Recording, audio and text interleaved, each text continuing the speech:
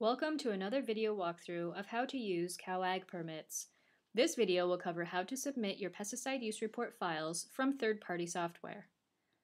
After logging in, head to the home page. In the center of your screen, you should see a box named CEDTS, aka CEDTS. Let's click on the link Upload Pre-Formatted CEDTS Data. In this window, we need to tell CalAgPermits where the PUR file is located on your computer. To do this, simply click the Browse button. A window should pop up allowing you to navigate through the file directory. Just like finding any file on your computer, continue through the file tree until you've located the file you want to send to CalAgPermits. Everyone saves their files in different locations. Friday Farm saves theirs on the desktop in the PURs folder. Let's navigate to it.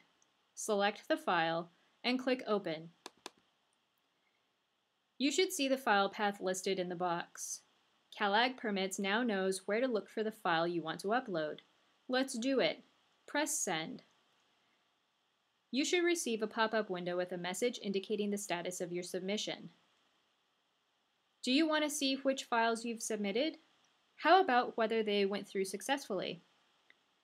The History function allows you to view the status of the files you've already submitted. Simply use the drop-down menu to select the length of time you would like to review and click the History button. In the subsequent screen, you'll see a list of files submitted within the specified time frame. Their submission status is listed to the right of the file name. Additionally, this page lists the number of reports and the number of chemicals each report contained. If you receive an error message when you submit your file, don't panic.